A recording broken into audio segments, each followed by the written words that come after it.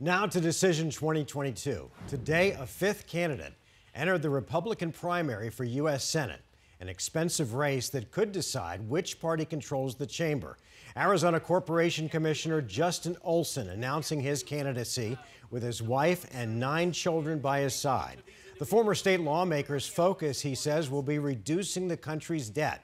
Olson saying that the Democrats' $3.5 trillion social infrastructure plan should be killed. Boy, I would reject the entire $3.5 trillion spending plan. This is an absolute disaster, and we've got to ensure that we enact fiscal responsibility so that we pass on a strong country to our kids and grandkids.